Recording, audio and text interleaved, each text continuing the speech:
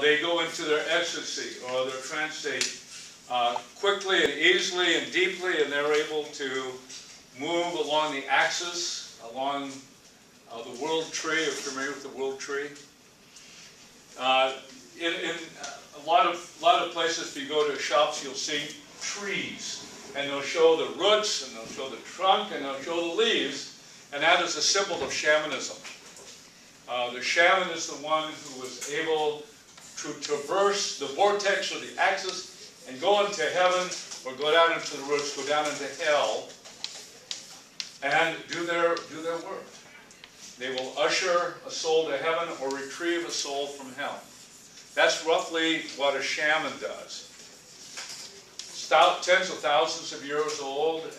Harner, and about everybody I've read, says that it started tens of thousands of years ago from Siberia, and branched, went all over every place, down into the Asian continent, west into Europe,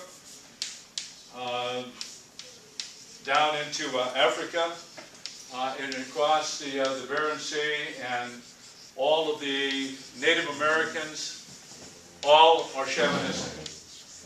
They're exclusively shamanistic. And so you have the animism that moved into shamanism. Now, one of the things I'm working on, I just had to revise a chapter today on Santeria. I've put a great deal of attention into Santeria, and there you find shamanism there too. It's a shamanism that originated in West Africa, Togo, Benin, Nigeria, and so on. And when the slaves were brought, those people were, those West Africans, mainly from the tribe of the Yoruba, were brought to the Caribbean area. They brought the worship of the Orishas with them. I just have to ask the question, how many are aware of this? I don't want to be talking about stuff you already know. Are you aware of that history? That's literally what happened. And it lodged there, and what the West Africans found there was Roman Catholicism. And so what they did was, they didn't it wasn't a case of synchronization. What they did is they hid the worship of the Orishas in the saints. Santeria means that saint thing. And so you had the worship of the Orishas. You ever heard of Yamaya, Shango? Some of the gods of the Orishas. In West Africa, there's a couple thousand of them. It looks like they brought about 401 to the New World, but when you get right down to it, only about 16 or 17 are actually worshipped in the New World. One of them is called Santa Barbara. Well, Santa Barbara is actually Yamaya. Santa Barbara is the name it was given to hide Yamaya into the Catholic thing. And what they did, all of the saints, it was perfect for that, because it just fit. They just took the Orisha gods, that's the name O-R-I-S-H-A. They were called Orisha. They were gods and goddesses. And in the New World, they just gave them new names to hide it. And they developed a whole structure. They developed the Padrino and the Madrino, the Godfather and the Godmother, and they gave them other names like Santero would be the priest, and the Santero the priestess. And they developed what are called houses or temples, and they had their little community. It kept the worship of the Orishas alive. It lodged most deeply in Cuba. Right now in Brazil. Brazil has people that are worshiping Santeria, but of a different name. Macumba and Candomblé, 180 million worshippers of the Orisha gods. That's a lot of people. Very large in Venezuela, Dominican Republic. It's known in Haiti as voodoo. Voodoo or voodoo, there's several pronunciations, it's the same thing. It's just Santeria in Haiti. So it's ubiquitous. It's all over America. I got a call yesterday morning from a fellow who read some of the stuff I'd written from Tampa Bay, Florida. He graduated from Fordham University, Roman Catholic. It sounds like in about his early 30s. And he is involved in trying to get these people out of Santeria. Once in, it is a tight net. It's tied around you. It's very hard for somebody to get out of it once you're in. But when I go down to Los Angeles, I'll pick up a telephone book, Yellow Pages, and I'll turn to Botanica, or I turn to Pet Store. And then you'll find out how large, how influential Santeria is in the San Fernando Valley.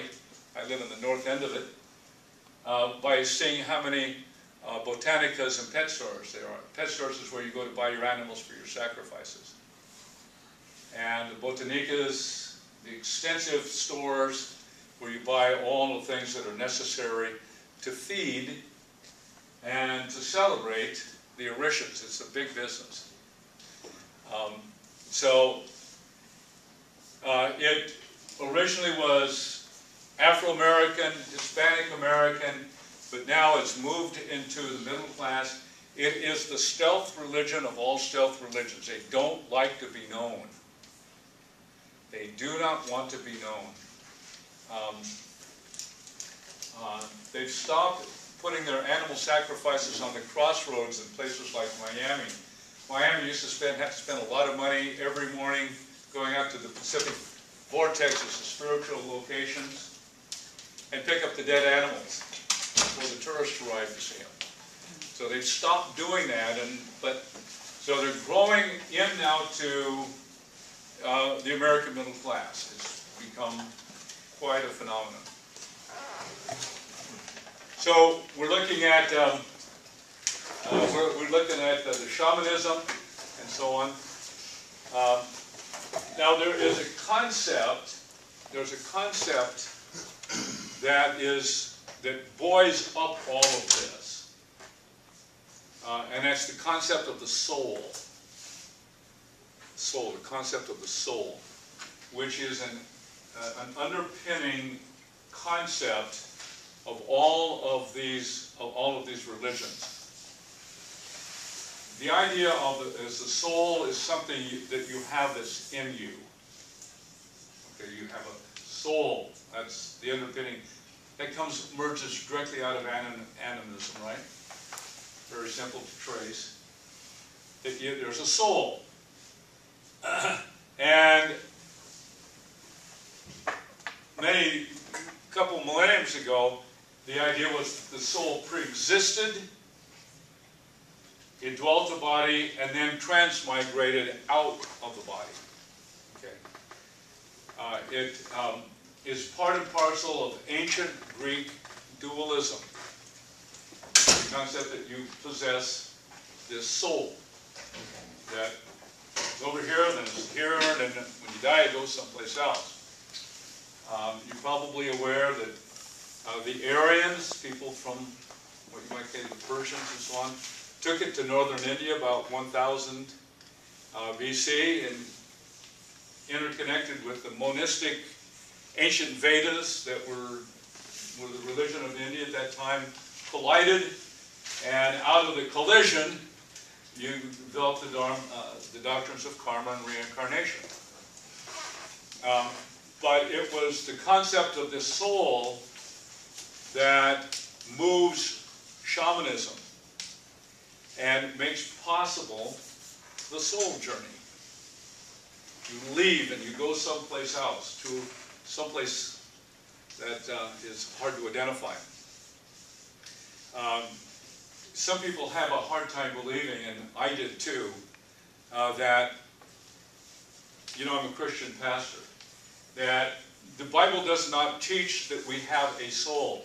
What happened in the 4th and 5th centuries, AD, there was a Greek revival, sometimes called Neo-Aristotelianism, but more properly Neoplatonism.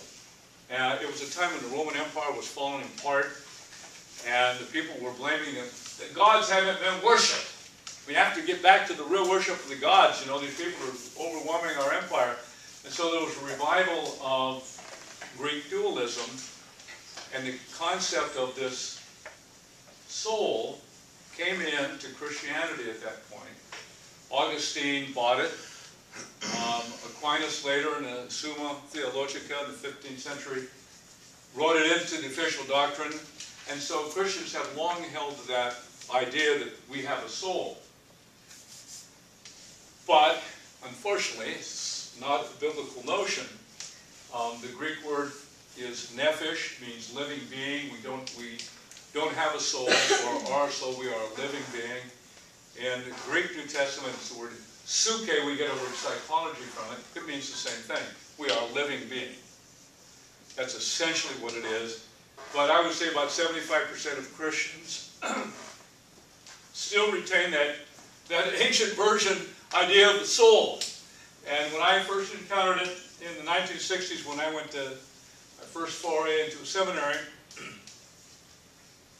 I was shocked. I thought, all these people are terrible liberals. Where are they getting this crap? You know. But eventually I figured it out. Oh, that's correct. You know, what you do, you trace theology. Every doctrine of theology has a history to it. And all these books you can get on where this stuff came from. It's easily traceable. And so I did. I said, I want to find out for myself. So I traced it back to the emergency times in the Roman Empire, when they thought our empire is going to fall apart, we've got to get back to the real worship of the gods.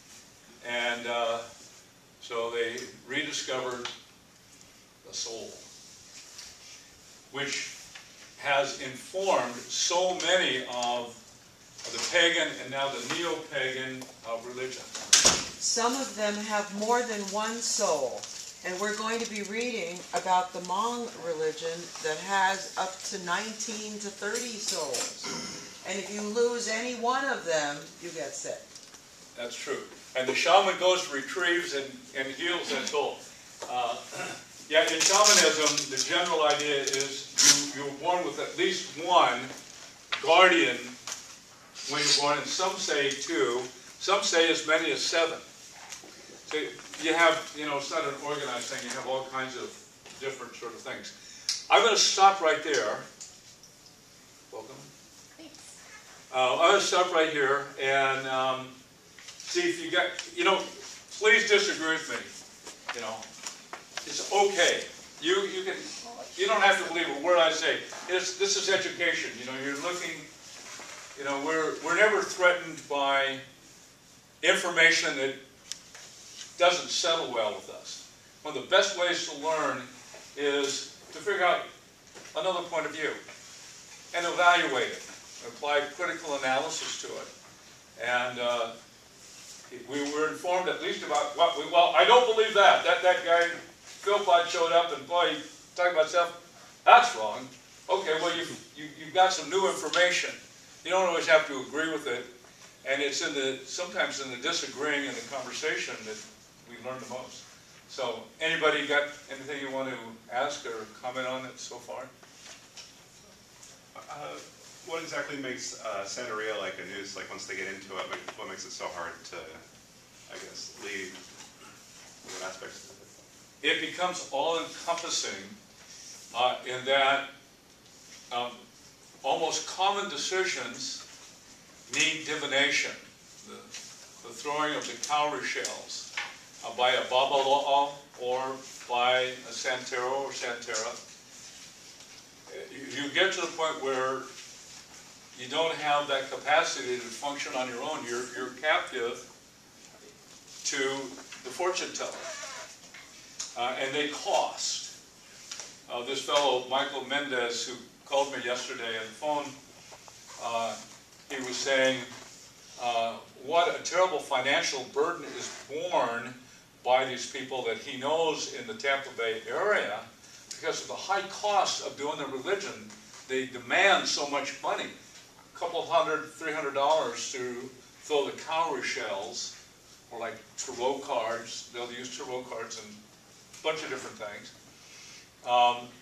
And just, you get to the point where you become unable to make your own decision about certain things. And so you go to your house godfather, your house godmother, and it becomes your life.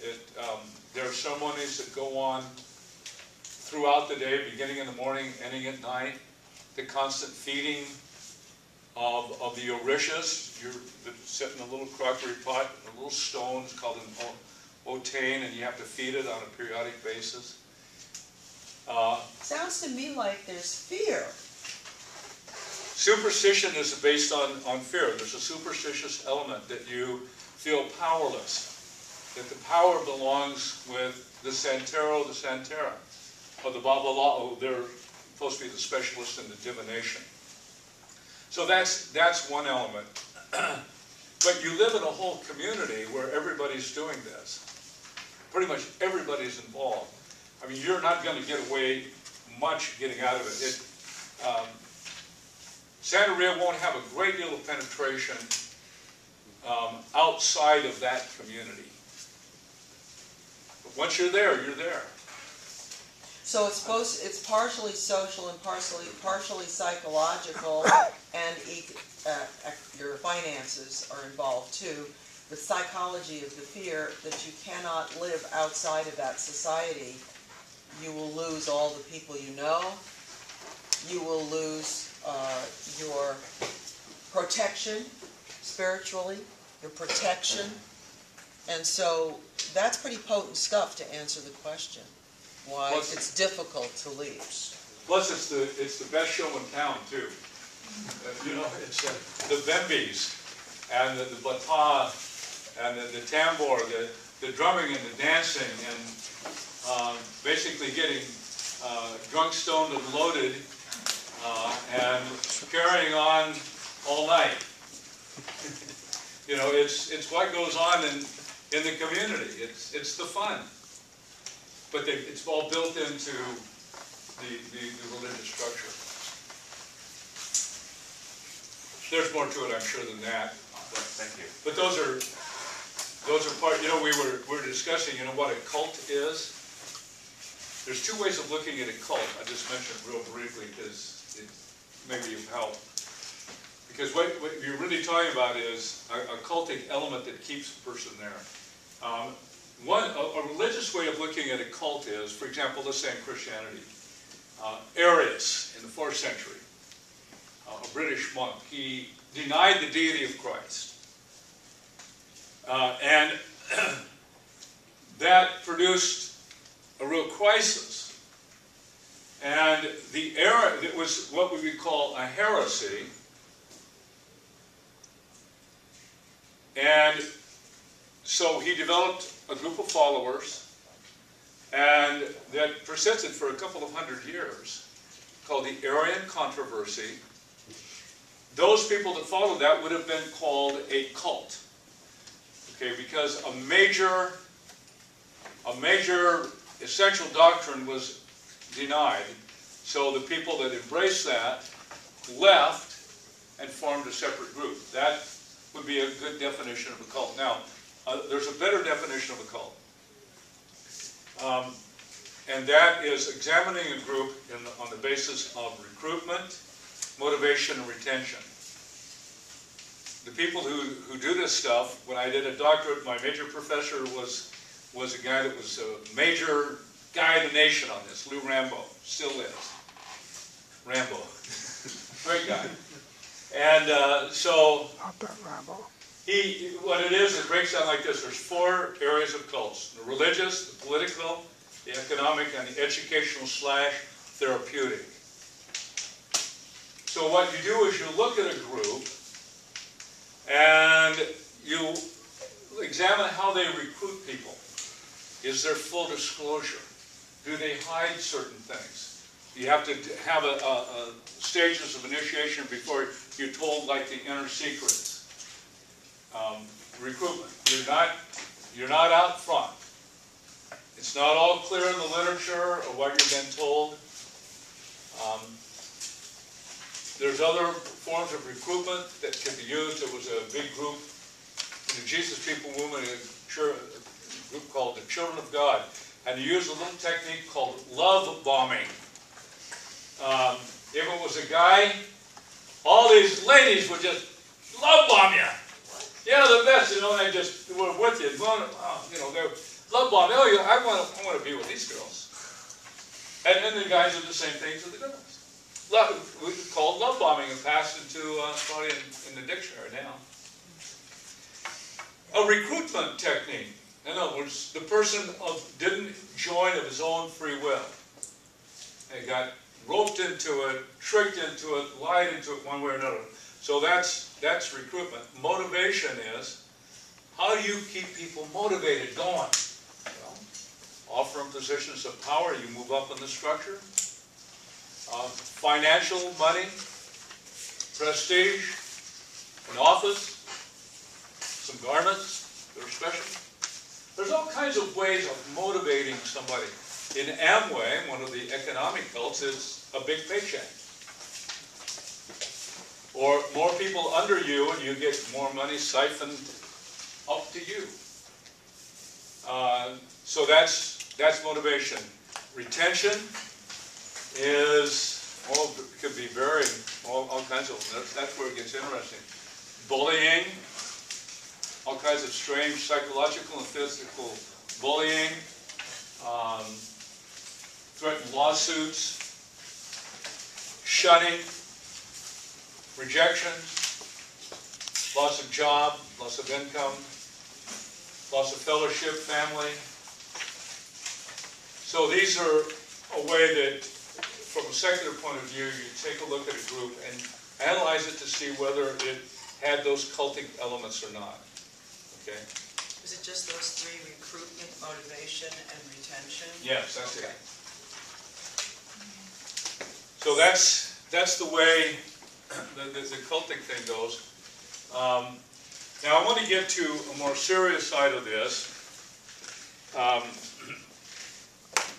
This is booked by, I don't know if you know, anybody know the name of Diana Paxson? Berkeley, she's one of the leading Wiccans in America. When and her Reverend book, Joey was here, she mentioned Diana Paxson. I've had email correspondence with her, and it's called Transportation. This book is just called Trance. If you have a book on Wicca or a book on shamanism, there will be pages and pages about how to move into a trance state.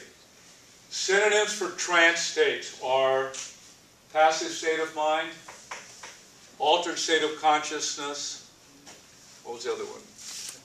See, trance, passive, altered state of consciousness. I think there's something else.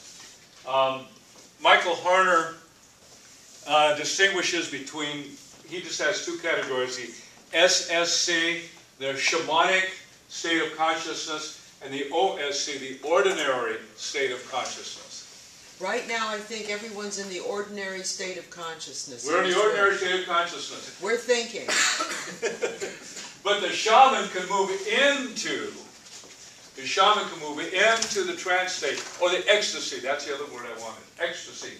Ecstasy comes from the Greek word, means to stand outside of yourself. Ah, interesting. To stand outside of yourself. So all of these things, particularly shamanism and Wicca, and another thing I'm going to introduce to you now, charisma, depend upon the trance state. I'm not making this up. I mean, the literature's full of it. The trance state. That's in your textbook. The altered state of consciousness. The ASC. So, how is this done? How do you move into that? And there's all kinds of formulas and mechanisms for doing that. The Santeria, when they become possessed of their orisha and start telling fortunes and giving advice, They've got the Bata drummers, at least 3, skilled. If you've never heard it, you can hear it on. Go into YouTube, type in Santeria drumming or Bembe, B-E-M-B-E. It's excellent West African, Afro-Cuban drumming. It's excellent. It's strong. It's stunning. You can hear it tonight. Well, they combine that. They combine that with the dancing and the chanting, and a lot of times before that, they drink tobacco juice. Wonderful stuff. Yum. But it's hallucinogenic. The reason is because, remember, animism, everything's got life in it. Well, they believe that the tobacco leaves, of course, have life in them. And if you boil them down, distill it, let it settle a little bit, and you drink that juice, you're drinking energy into yourself. You're getting this energy in it. There you go, get a little energy. So they have these ways of moving into these altered states of consciousness. Has anybody read a book on how to get in, a Wiccan book about how to get into an altered state of consciousness? Well, they're by the pages. I've read them one after the other. They're very similar. Let's see if I can do it. It starts with deep breathing, getting yourself in a nice, settled place where you feel comfortable. Maybe turning down the lights, focusing on maybe an object. Start some concentration or focusing or visualization, words for virtually the same thing. And then, chief among them, expect this event to take place. Expect it. Don't doubt it. Just expect it. Let it come. Let it happen. Mood music, you can go into where I bought this store, and my wife and I were back in West Virginia a few weeks ago, and in Shepherdstown, where Shepherdstown University is, I found this book. And I've been wanting to get Harner's book for a long time, and there it was. But they have a whole shelf of music, CDs, just for helping you get into the trance state. Right there. Whole music industry. Huh? Whole music industry. There's a whole industry built around how it is that an individual can move into the trance state. Trance state. Now there's interesting couple ideas here. Okay, so all of these depend upon the trance state. Now remember I mentioned charisma sounds Christian, doesn't it? In Christianity, on the far left, far right, you have what's called charisma, or sometimes called mysticism. Books on Wicca and Shamanism will mention charisma, because they like to say, well, we're not doing anything different than the Christians are doing. Look at them. We call it the 7-11. They're saying 7 words 11 times to the beat of the drum and the band. And so they move into a light, a medium, or deep trance state. I was shocked when I found in a book on Wicca where they were authenticating their practice by saying, see, the Christians are doing the same thing we're doing. We're not doing anything else. They're going to a trance state. That's what I call the far right. It's in part of Christianity we call Pentecostalism. I used to be one. I have a couple of things I've written, and I refer to myself as a wild-eyed Pentecostal. And I was one. I pastored a Pentecostal church for 10 years. And speaking in tongues? Speaking in tongues, yes, I did that. As a hippie in the Haight-Ashbury. So, on the far left are the mystics. And books on Wicca and Shamanism will also note the mystics. Have you ever heard of St. John of the Cross? St. Teresa of Avila, Ignatius Loyola, Julian of Norwich. These are just some of dozens of Christian mystics who followed the pattern of people like Anthony and Benedict, who would go away into the desert, into the cave, and they would contemplate their navel for weeks on end. And they would start to experience the trance state. In the trance state, and here I'm going to get to the most controversial and probably the most vital issue of all, is the trance state you can move into. You can do that. But anybody heard of ayahuasca? Oh, the drug. The drug. Every once in a while you read in a chronicle that somebody has gone down to South America to get that drug that produces the hallucinations, and they die from it. They'll go to that extreme. It's a very potent drug distilled essentially from plants that are peculiar to a particular area of the tropic, the rainforest.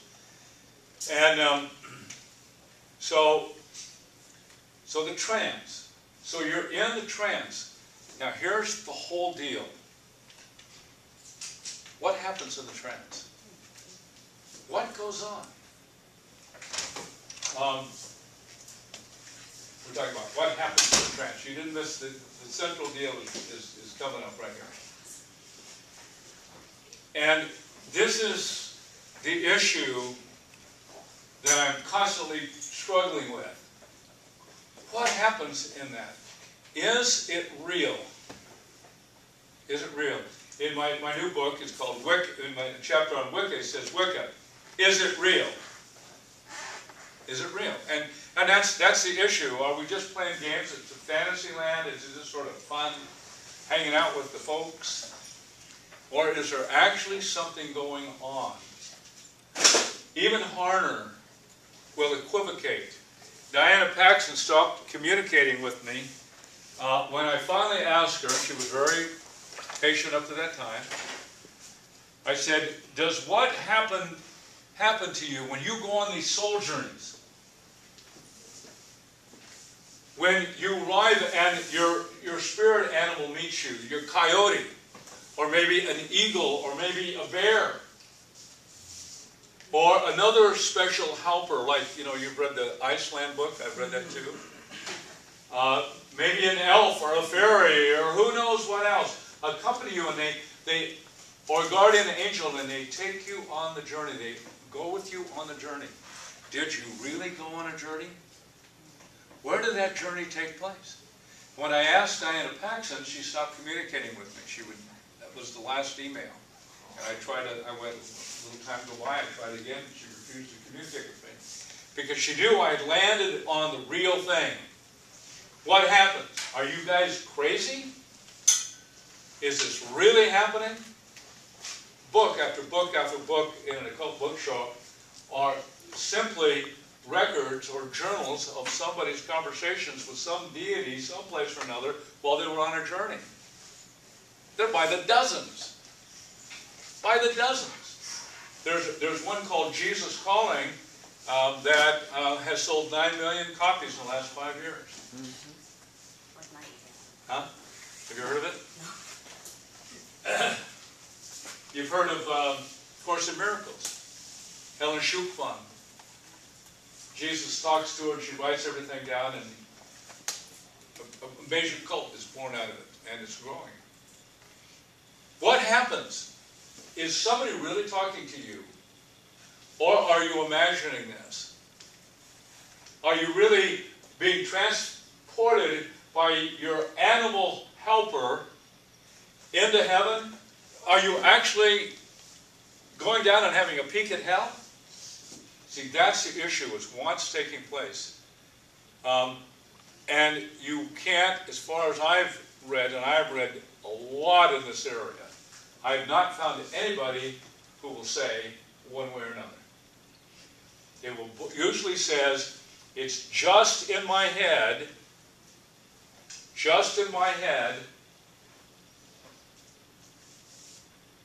or it happens out here for real in some kind of reality.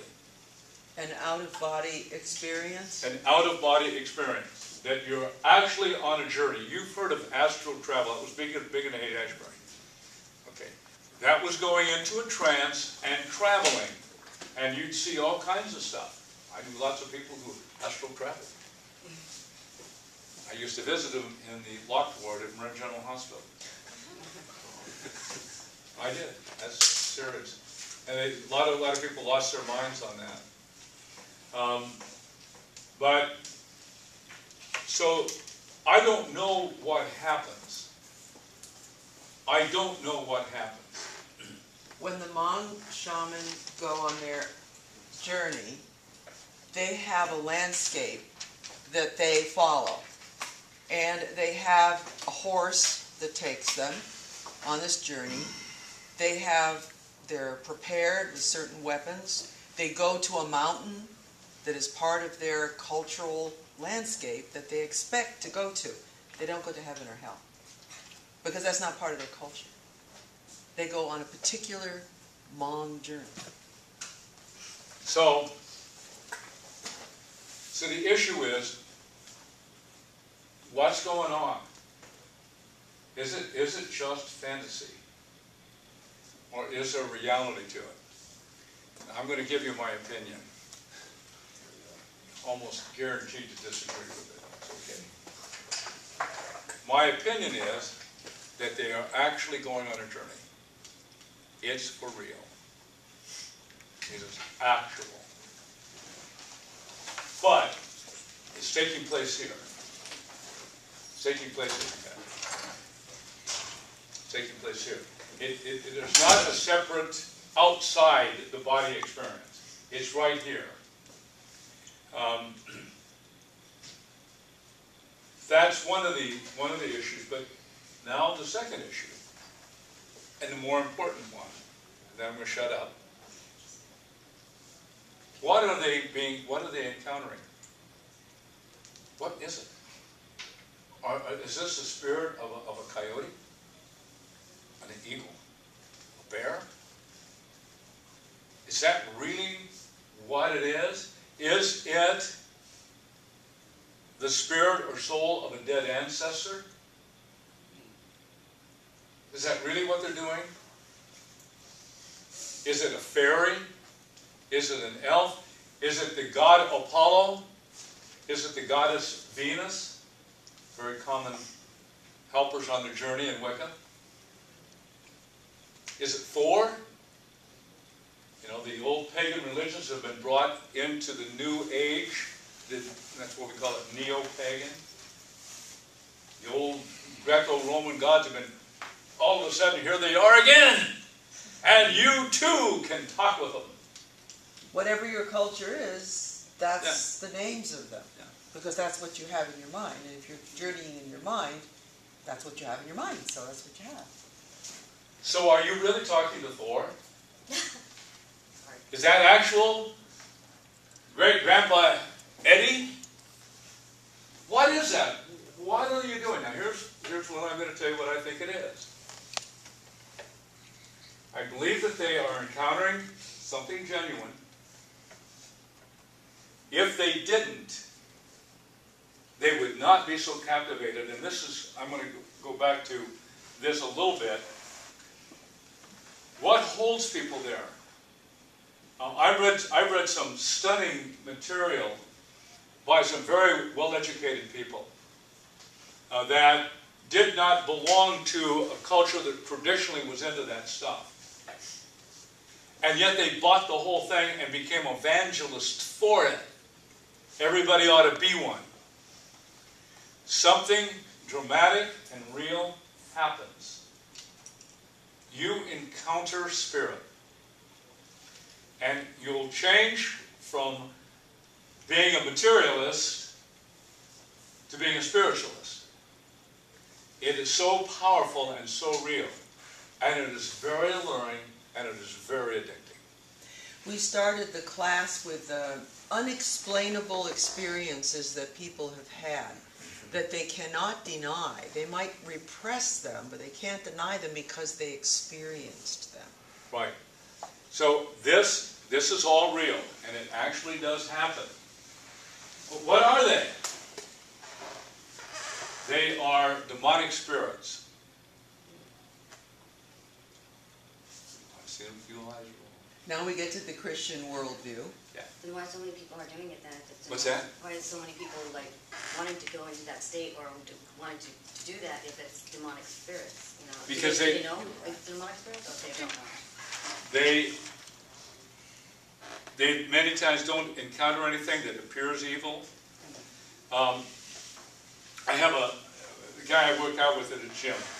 I won't give you his name, but he's one of America's foremost Zen Buddhist priests. He runs the Green Gulch Zen Center, very close to where John and Christina live.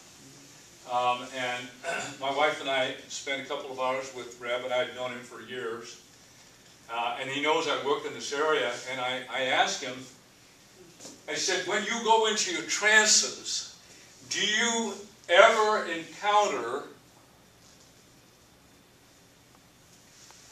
beings that are dangerous, that are evil? He says, oh yes, oh yes. We are taught, and he says, and I teach my pupils, how to avoid them, and there are various techniques that they use to avoid being harmed by these spirits. The Wiccans are very well aware of these. The shamans are very well aware of these. The Santeria priests and priestesses are very well aware of these. They know they're there, and they have various ways of, they think, avoiding them. So they think they can distinguish between the dangerous ones and the Right. benevolent ones. Right. They may, but all that they encounter is essentially evil. That is dressed up to look good. They are sometimes called familiar spirits. They look like maybe great-grandpa Eddie. They look like a real coyote or a deer or an eagle. And it does not seem that way. It does not seem that it's evil and demonic. Yeah? Who's to say that these spirits aren't God disguised as something that is comfortable to that person, and that's why that's who they see instead of a divine being made of light. You know, like how do you know what God looks like? How do you know what God decides to present Himself as to each individual person? You know. I do, and that's a good question, and I'm going to provide the best answer I can for you here. It's going to occur on 3 different levels. One, biblical material, where we find in the Scripture abundant information that there are unclean spirits. Paul said, he said, sometimes they'll even appear like angels of light. And that they are able, I'm going to get to just a second, let me get these 3 and we'll go back.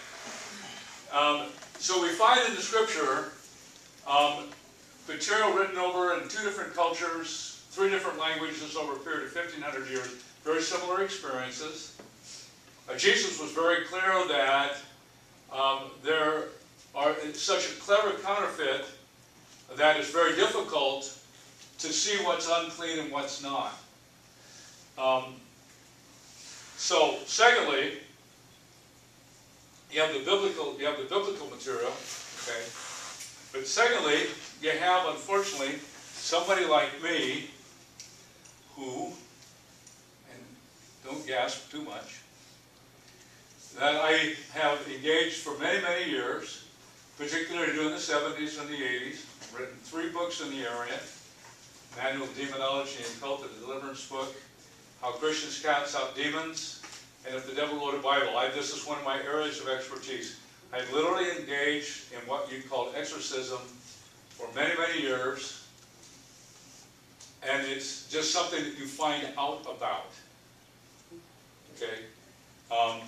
There's also the testimony of people who have left those groups, and who will say, what I thought was, turned out not to be. There is a point at which, and every once in a while I have some of these people call me and want to come and talk, that maybe for 20 years they were very comfortable with whatever spirit it was, whatever entity it was that was constantly talking to them, who was doing tricks for them, and so on. But then changed. Then it got weird. And they finally had an idea of what this really was. My wife and I just did this 2-3 weeks ago with a person who'd been caught up into this for a couple of decades. She finally figured out what was going on, and she said, I think this is it. What do you think? So I have several levels of looking at it, and from my personal experience and how I understand it, that there's a very clever counterfeit that goes on in these various religious groups. I'm not the only one that says this. There's hundreds of people who look at this who would say the same thing as I'm saying. I know that it's startling. I know that it doesn't fit into most people's worldview. But nevertheless, I see what I see, and so you have my experience and my evaluation. So I had the original question of, so you're saying that a lot of what gives you your worldview is through biblical texts, but aren't most biblical texts also written by people, so what makes them right? Yeah, how do you know they weren't in a trance and they just did word vomit onto a book, and that's where the Bible came from? Like, how do you know that? Like, it wasn't just their opinion, I guess would be a better way of asking that. And then, like, the question that developed from what you said was, how do you know the difference between schizophrenia and possession? Like, how can you tell someone doesn't have a mental disorder, but they actually have a demon inside them? Like, what makes you think one versus the other? And do you think schizophrenia is even real? That's a very good question. I'll be glad to deal with that. I always thought that I was a little bit psychotic myself sometimes. But I want to get to this one and come back to this. My background is psychology. I ran a counseling center for 10 years. And, I love psychology, and I love that sort of thing, and diagnosing as best we can. There's no objective mechanism or means by which you can say that, this is the truth, or it's not the truth. There's no way to do that. What happens for most of us, and people like me, I became a Christian. I was 21 years old. I was a junior at UC Davis in psychology. And when I encountered the whole Christian thing, I thought it was ridiculous. I'd never read any piece of the Bible. When I tried to read it, I thought, this is ridiculous. And I remember throwing a Bible across the room one day. The only time I ever read any. I was raised Christian, so I know the Bible. But what happens is, over time, in your exposure to it, you begin to see, well, the different I thought it was. This matches up to my reality.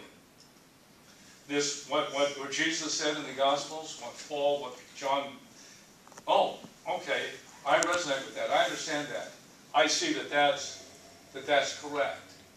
And it sort of comes like that for us. There's nothing that says, science, this is it.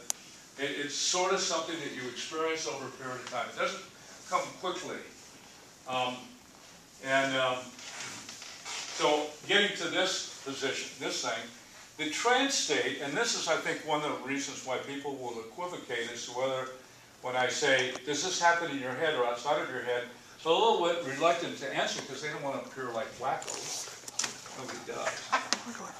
Schizophrenia, separation from ordinary reality, is different than going on a soul journey.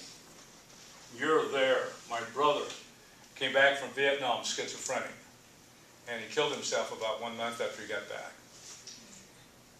And I visited him in Presidio Hospital when he was there, and he was in the mental ward, and it was very obvious to me, my brother had broken. He had crossed a line into unreality, and despite medication and treatment that he'd had in Japan and Hawaii before he came back to the States, he was unable to come back to that place. So schizophrenia would have had a trigger, and you're saying people that might be possessed have no trigger, they just have... I'm not quite following that. Well, okay, so I understand you're saying that he had reason for being schizophrenic. So are you saying that how you determine the difference is because people who have no reason to be schizophrenic must be possessed? You know, you did distinguish between neurosis and psychosis. Psychosis is a place where you cross a line. Have you ever felt, I've had a couple of times in my life, desperate times, where you felt I could just let myself go and drift into a place that was maybe safer, felt safer. That's a lot of times what people will describe as they went into this space, and all of a sudden they were living in a separate reality. That's what the schizo personality means. And you can't come back. You don't come back. There's no treatment for schizophrenia. It's managed. You manage schizophrenia. Neurosis, anxiety. Hey, I'm neurotic. When I was a teenager, I was a hypochondriac. I'd get out of the stuff by stomach aches and headaches. A friend of mine pointed out, Philpott, you're a hypochondriac. I looked it up, and I said, yep, I am one. That's why I went into psychology. You know, I've always struggled with a certain amount of anxiety.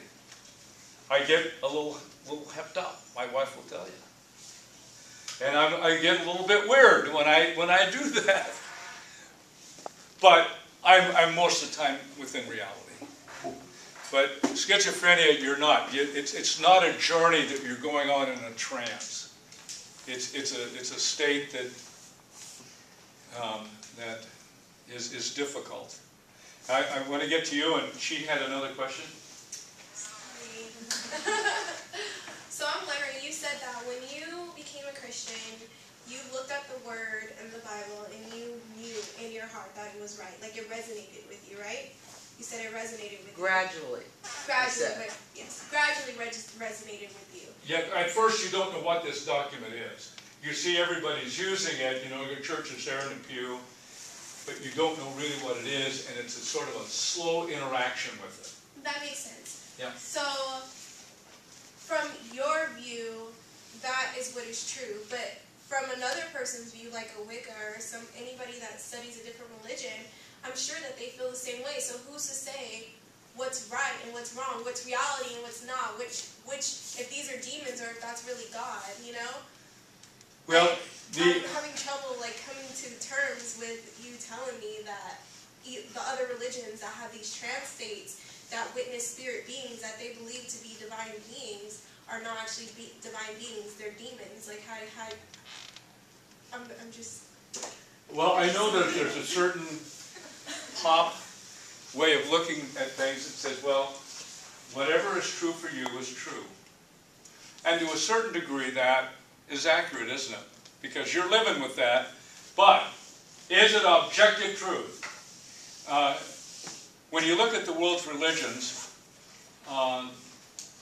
they are fundamentally different from one another. They really are different. Hinduism and Buddhism, based on monism, there's only one single reality, given many names. Christianity has a completely different worldview. Both cannot be true at once. If we're going to deal in reality, the difficulty is staying in reality. That's a job, staying in reality and not moving away from it. But once you embrace the concept that whatever is true for you is true for you, it's true. I have my truth. Even though they are really in opposition, there's a bit of a disconnect there. Just how much truth is everybody truth? There's a subjective nature in which that's true, but objectively, we're dealing with absolute reality. We have to be careful about a little too much open-mindedness, a little bit too much tolerance, because then you're moving into a very strange place, and you lose the capacity to say anything definitively. You lose the capacity to say right and wrong, good or bad. You lose that now. It's all good. You lose that. Yes. Oh, I was just, so you're saying that, like, those who are schizophrenic cannot come back, whereas those who go on these journeys are able to leave reality and then come back to reality. That may be one way of distinguishing. Now, there are psychotropic drugs. We're talking about the trance state, the Shamanic state of consciousness, and then the ordinary state of consciousness. And that's similar to what you just said, Yeah. coming back. A person who is schizophrenic doesn't always live in unreality. But a condition is developed that is very hard for them. But there's a number of treatments that people are getting better and better at this. And now most people who have no fault of their own, circumstantial things happen in people's lives, moves them into this very strange place. But they can be treated. I know a number of people who are obviously schizophrenic who live perfectly normal lives. So it's not like a done deal, you know. Medical science has really done a lot of work in this area. So I'm still having a little bit of a hard time just understanding how you determine that someone is possessed, because Somebody is what? that someone would be possessed, because people hear voices all the time. Well, not all the time, but there are people who hear voices, and those voices don't talk to them all the time, and sometimes their telephone is telling them to go do stuff, but no one's on the other end. Is that possession? Like, I'm not understanding what you would care. Like, what are your checkpoints? Like, okay, this, okay, you're possessed. Like, I don't know. Well, okay, I'm going to tell you something a little funny because I don't know the answer to that. I would say I have no answer to that, and I'll come to you, and I think you had something along that same line, huh? Now, this will really sound weird to you now. I don't really know. But there is a way of finding out. You ready for this? I don't think we are. If there's a demonic spirit there, they'll tell me. I'll command them in the name of Jesus to tell me who they are. Here's the interesting thing. This is why it's really very serious. You'll be surprised. In all the religious literature, there's only one individual who has power and authority over unclean spirits. Guess who?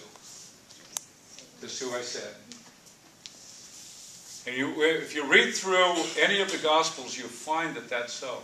It's been all the way through. Back in the 80s, there was an elderly retired Catholic priest, pretty tall guy, about 6'8", guy as old as I am now. And he was the exorcist for the Archdiocese of San Francisco. And he read one of my books. So he called me up, and he said, can I come talk to you? So he came to my office in San Rafael, and Mill Valley then. And we talked, and he said, would you come with me sometime? I said, sure. So he would call me up on the hard cases. And we would go do this. And we would sit down with some people that I had never seen before, all over the Bay Area here, some down in the South Bay. Not out in this area, I don't think. And I would sit there, I didn't know what's going on. You know who these people are. But I would, and I know it sounds strange, and it's okay to think I'm nuts. I probably partially am. I would command the spirit in the name of Jesus to tell me who they are, and then tell them to get out. And I've actually done that thousands of times. Thousands of times. I'll tell you a quick story. Somehow this got into a Time magazine article, or a Life magazine article. And I got a call from Time magazine, a woman named Nancy, a reporter who lived in Green Bay on Spy Grass Hill. And she said, "You really do this?" Christina's heard the story, I think. I said, "Well, no." She said, "Can I come with you?" I said, "Okay." I picked her up went up to Nevada where we had a place where we did this. And so we were in this place, I won't describe it too long, we were in this little upstairs garage. My good friend Mark Buckley was here. I was here, Mark was here, the guy I'd never seen before, a guy about the same age as I was then. And Nancy here, she's reporting, she's got her notebook out. And I didn't have a chance to talk to the guy, knew nothing, but it was something we did on this particular night, every night of the week. I would come up there, and Mark and I would do this. People would come from all over.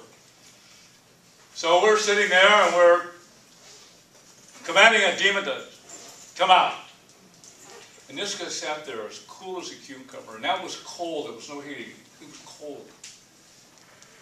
And this is going on half hour, 45 minutes, Mark and I are sweating, and this young lady, reporter from Time, very intimidating, she's taking notes and looking, yeah, this is a bunch of bull here.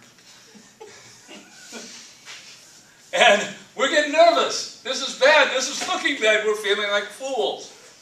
So we're there, and this guy, from here to the wall, let's say the ceiling was unfinished, and there was nothing on there, it was just studs on the wall. This guy all of a sudden flies backwards, up against the wall, comes all the way down and slides down on his butt, right over there. Mark and I go get him, put him back in the chair. We do it again, same thing happens. Boom. We decide that's enough. So we went over, and within a period of very short time, several demons were cast out of him. We did it until they stopped what we call manifesting, or stopped showing up. And a young lady come up. So we did the same thing, but it was very typical. It was very simple and quick. I took her back, Nancy. Within a few days, the magazine came out, and it wasn't there. The account wasn't there. It was missing. I called her up and I said, "What happened?" And she says, "I submitted the story just like it happened. My editor said it's unbelievable and deleted it." I said, "Okay." But I've had hundreds of those kinds of events happen. Now, when you see it hundreds and hundreds of times over decades, you begin to get the idea. Oh,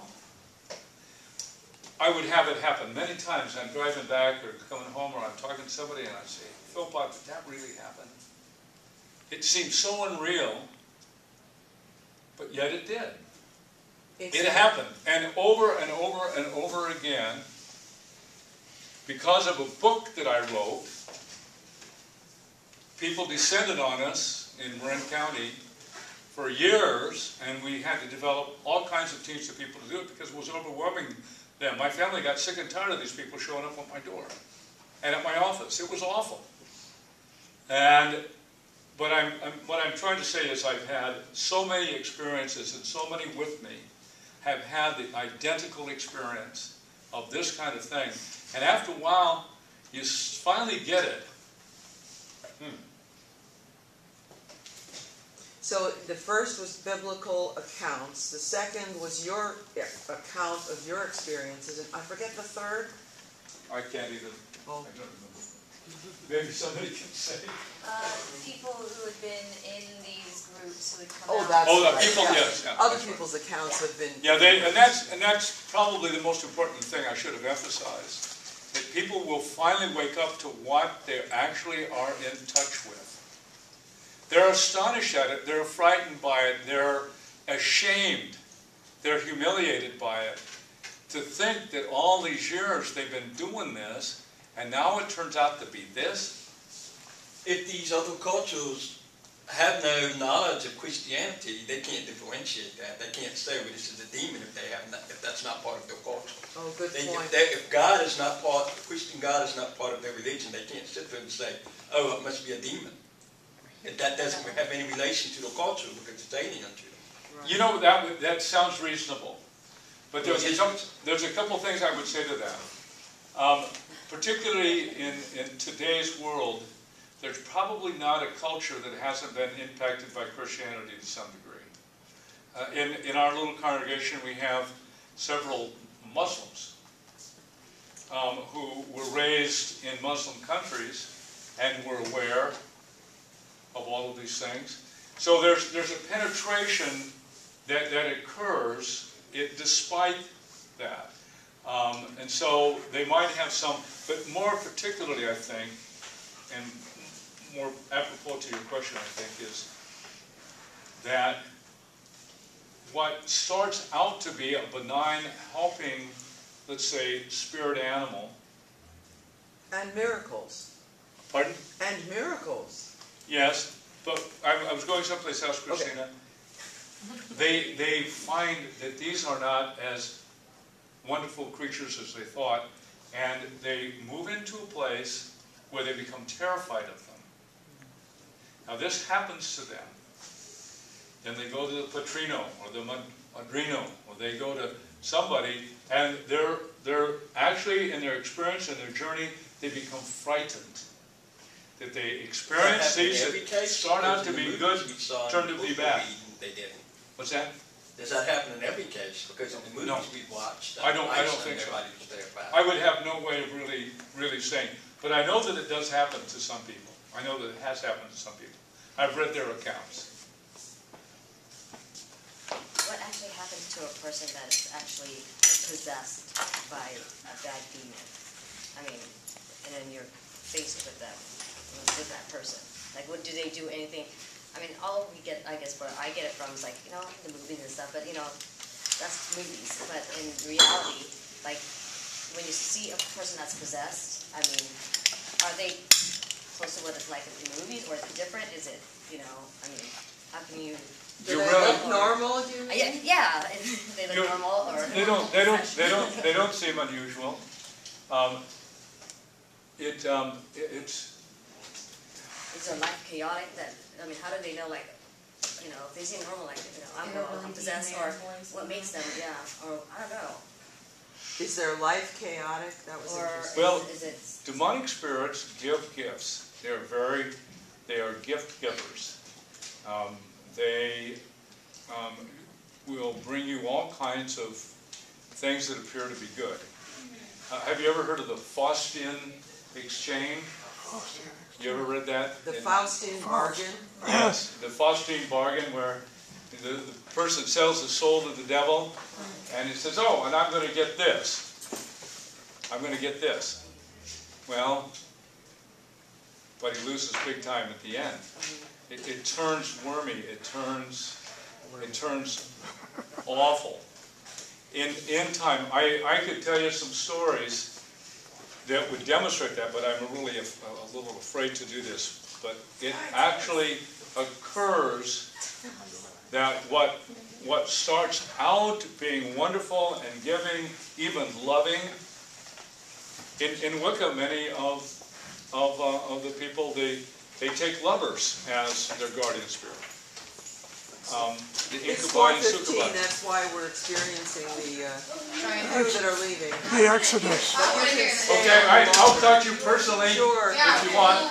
Those who need to leave can leave. Those who would like to stay can stay, as we've done before. Where are the quiz 11s? Here. Do you actually feel I'm sorry, I didn't get you.